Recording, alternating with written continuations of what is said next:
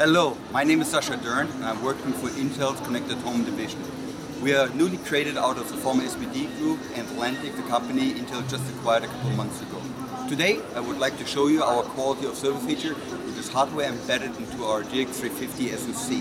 Before we go into the demo, I'd like to inform you that when the quality of service sign is illuminated, the features turn on. When it's off, there is no quality of service and you will see it during the demo. For the demo setup, we use a NUC as a cloud server to have a 1 gig connectivity to the home gateway.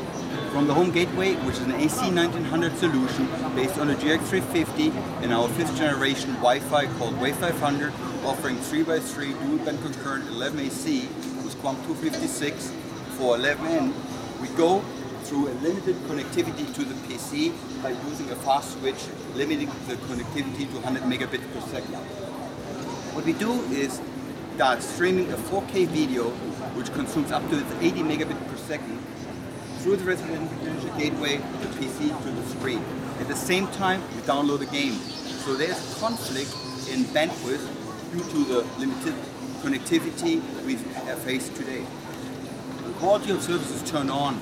The prioritization, which takes place in the SoC, gives maximum bandwidth to the video, which means you can see the video without any errors.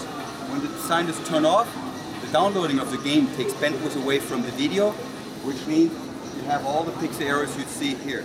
We just need to wait as soon as quality of service will turn on, and you see again that we correct the problem people are facing today, especially as people are streaming more and more 4K videos at home. Thank you for your interest.